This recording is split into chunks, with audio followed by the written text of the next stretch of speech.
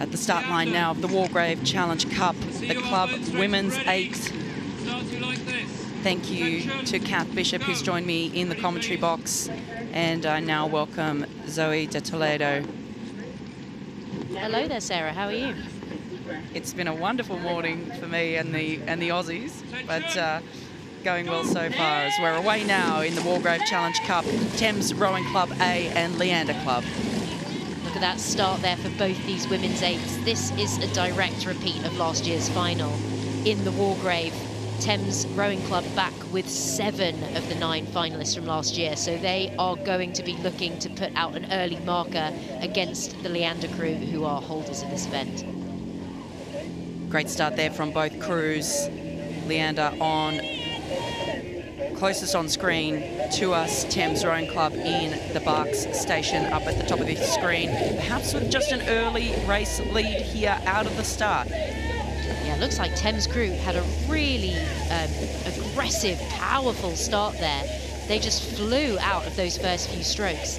And I think, you know, this Leander crew, they're a younger crew, but they've got international experience, under 23s, home internationals.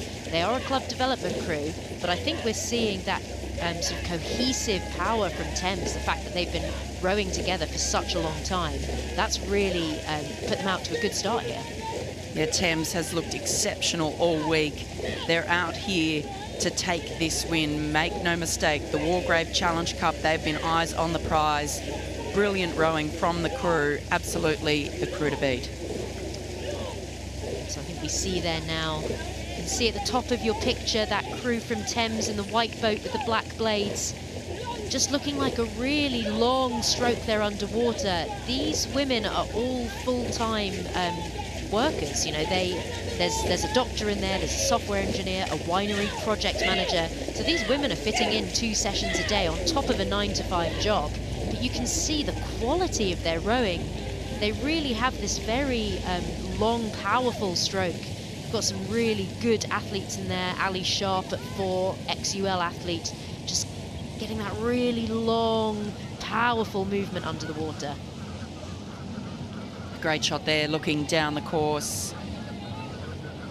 Got pretty good conditions here. It's been very testing for these crews all week. Strong headwind conditions, gusty from the qualifiers onwards, but some lovely weather today.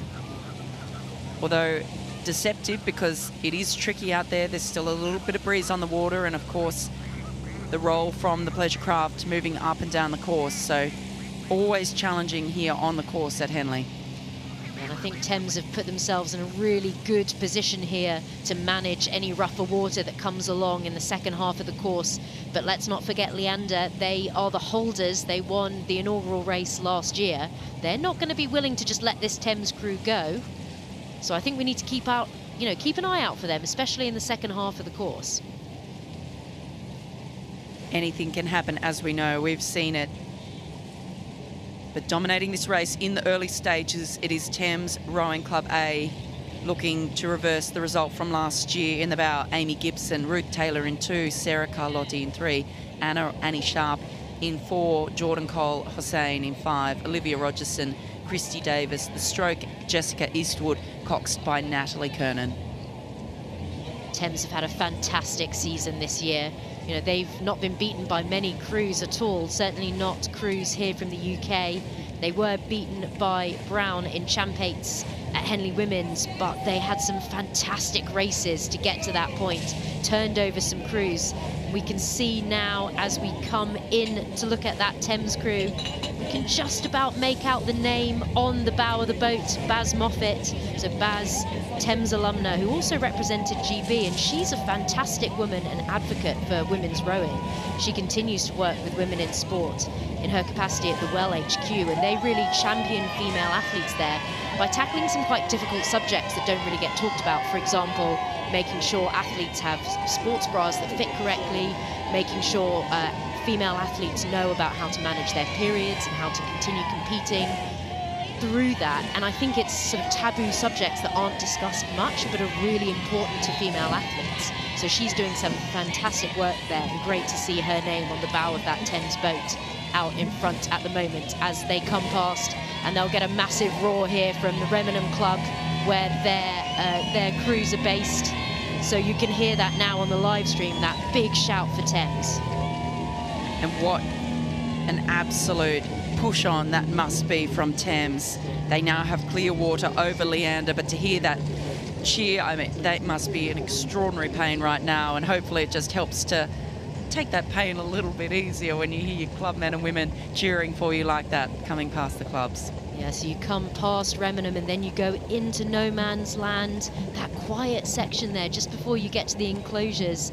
And Sunday, always a little bit quieter than the Saturday as well, but it's the die-hard rowing fans who are here on the Sunday, and that's why you get so much noise as you come to the enclosures. Look at this Thames crew. I mean, they have dominated this race really from start to finish. Look at that sweep out either side as we can see down the crew here. Really fantastic display of rowing here from these club women from Thames. Great shot there, looking along the bow of the Thames crew, currently leading the Wargrave Challenge Cup. Only in its second year, hotly contested event. We saw 3 crews from Australia here, all falling to the wayside through the week. As we move now to the crew from Leander, looking at the bow there of Amy Gibson, in front of her Ruth Taylor. Oh, rather, sorry, that's India Summerside, getting my crews mixed up there. Frances Hunt-Davis in the 2 seat in front of her. Presumably the daughter of one of our fellow stewards, Ben Hunt-Davis. I believe so. Yeah, impressive athletes here in this crew from Leander as well.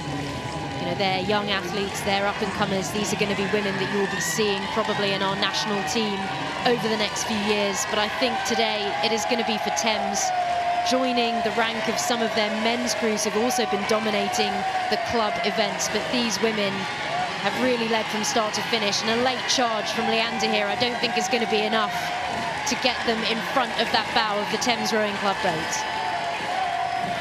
You're right, Zoe, it's going to be 2 apiece for Thames. The men taking out the Brit earlier in the day, coming across the line now. It is Thames Rowing Club taking out the Wargrave, making up for last year, defeating Leander.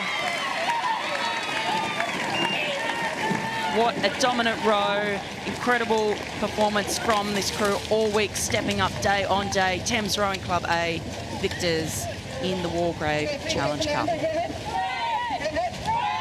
Look at that shot there of the coxswain, Natalie Kernan, full-time doctor, on the water today. Brilliant to see these women win in such a dominant fashion.